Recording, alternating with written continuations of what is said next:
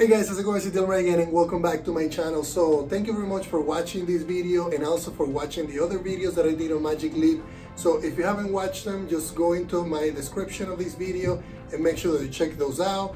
I am also pretty happy because I'm going to walk you through creating a certificate for the Magic Leap. The reason why you need a certificate is because that's going to be one of the requirements in order for you to get your application deployed to the Magic Leap.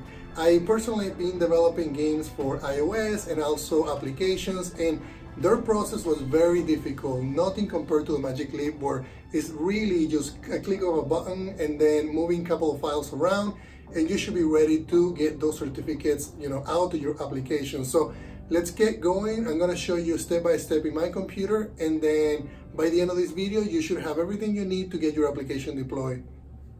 Alright guys, so let me show you how to create a certificate. So the first thing that you'll need to do is log into the creator.magicleap.com, then click on Learn. Once you click on Learn, we're going to go into Develop, Developer Setup, and in the previous video I walked you through creating, basically downloading the Looming SDK and setting up the environment variables. So I'm going to have you scroll down all the way to where it says Certs and App Signing. So if you are familiar with iOS development is very tedious, and to create a certificate is a big, long process, and I was really surprised how easy it is to create a certificate. So the reason why you need a certificate for Magic Leap is because when you push a game using Unity or any other editor, you're going to be required to have a certificate. So what we'll need to do is we'll need to basically follow the steps, which is they're really straightforward. So it tells you here that we're going to go into, to generate a certificate, you need to go to the portal, which we did, then click on Publish and then Certificate. So we're going to do that. I'm just going to open a new tab to do that so that we can look at the documentation if we need to. And it's fairly simple. So if you already have a publisher account, which I'm pretty sure you do if you're already at this point, if you don't, you have to sign in either as an individual or as a legal entity. So what I'm going to do is I'm going to use, the account that I have already, which is as an individual. Then we're going to go into certificates. And I already created a certificate before, but I deleted it just purely because I want to show you how to do it. So it'll ask you what kind of certificate type we want. We definitely want development. Looks like that's the only option available. And then we only want to look at active. So then just click on New. And it's going to tell you, what certificate type you want, which looks like is disabled because that's the only option. We want a development certificate. And then it's going to tell you to give, to provide a label. I'm just going to give it an initial development label. Then we're going to click on Create.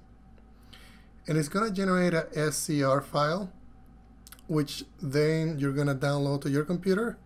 So we give a few seconds. So what I'm going to do is I'm going to open a new folder too, where I'm going to be putting these certificates. It's really important that you remember where you have this. So I'm going to go into games, and I believe I created a folder before, but if I didn't, just delete that one. Then I'm just going to create a new. Looks like I have development tools. Okay, that's for something else. So let's just create a folder in a directory where you want to have the certificates. Remember that you need to remember these, because you're going to need them for publishing your game or your application to the Magic Leap device. So I'm just going to call this Magic Leap Certs, and that's where we're going to put it. Then looks like a certificate, there's a message saying your certificate is being created and verified on our servers. Click check in a few minutes, and this process is fairly fast. I'm pretty sure if I hit refresh, it's going to show it, and looks like it did. Then the next thing that you need to do is just click on download.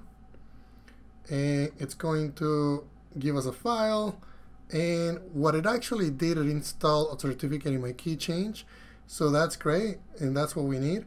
The other thing that it did, it also downloaded a private key, so we're going to need both. So what I'm going to do is I'm going to, on the left side, I'm going to have the folder where I want to have my certificate, and I'm going to drag and drop the initial development cert, and we also are going to need to extract the private key.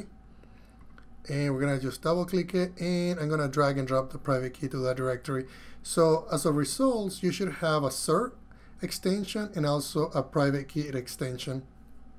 So now if we go back to our documentation, that's really everything that you need to do as far as like generating a certificate and generating a private key. The reason why I told you that you need to have this directory and you need to remember this directory is because later on, if you're using Unity like I'm using on Unreal, you're gonna need to provide that path whenever the application is to be bundled and signed. So for now we're okay, just remember that path, and then on the next video I'm gonna show you how we can bundle a simple application and basically build it and deploy it to the Magic Leap. So if you guys have any other questions, let me know through the comments. I'm always happy to help you out in solving some of the issues that you may have. And if you don't, let's just check out the next video. Thank you guys, and don't forget to share and subscribe to the channel. Thank you.